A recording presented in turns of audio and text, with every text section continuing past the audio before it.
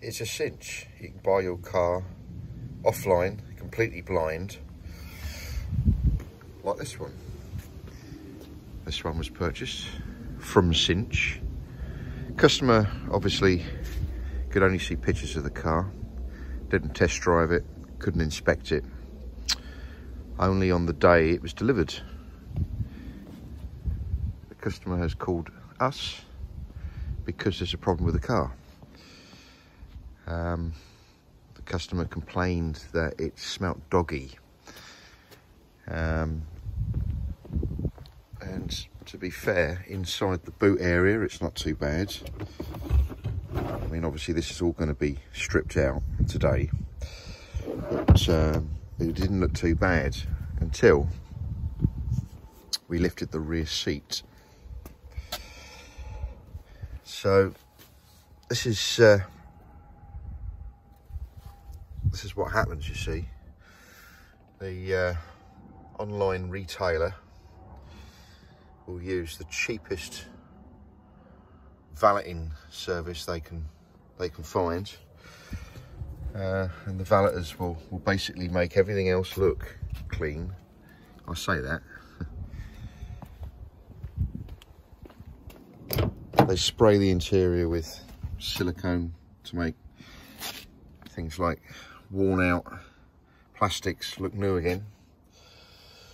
In the trade we call this bullshit spray, because that's exactly what it is.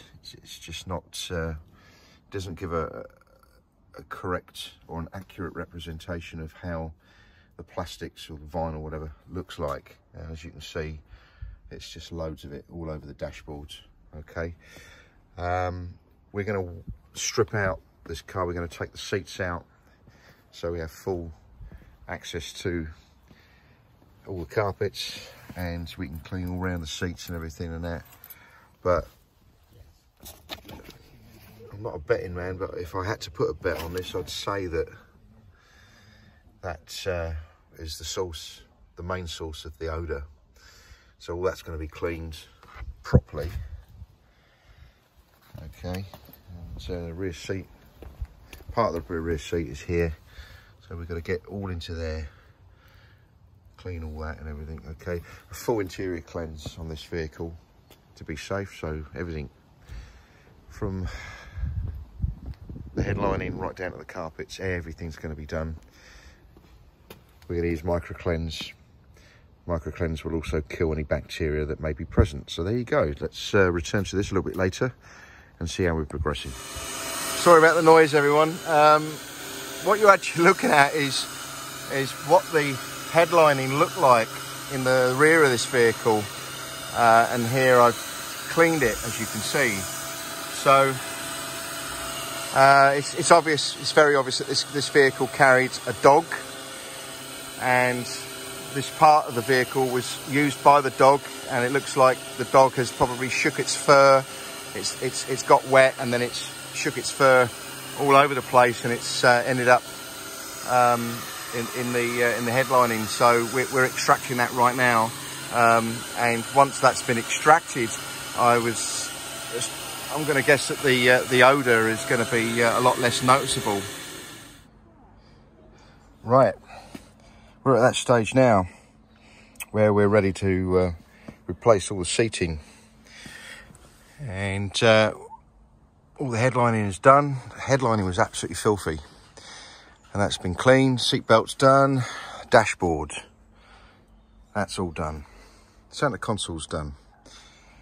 We've removed as much of the dog hairs from the carpet as possible, and it was absolutely caked in it, especially underneath the rear seating here.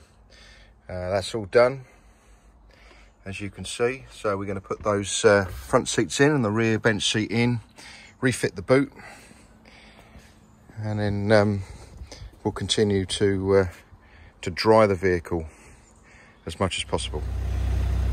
We come to the end of this particular job with this Hyundai, and the customer is just about to come and collect it, and it was purchased from Cinch, the online retailer. Had a bit of a dodgy odour inside the car of dogs, and the seats, we took all the seats out and we've removed all the dog hairs and everything and that, and we've done a complete interior cleanse, so it's all looking really nice. We've had the ozone working today on it, and let's lift that up. It took forever to do to remove all the hairs, but we've removed as many as we could, and I can tell you now that the smell, or the odour within the vehicle, doesn't smell of anything. It just smells kind of neutral, like a new car. Okay, so there you go. We don't mask odours. We remove the source of the odour. Unlike the valeters, who will use odour bombs and all sorts of other cheap alternative methods, we simply use hard work, and the hard work pays off every time. There you go, folks. Thanks for watching.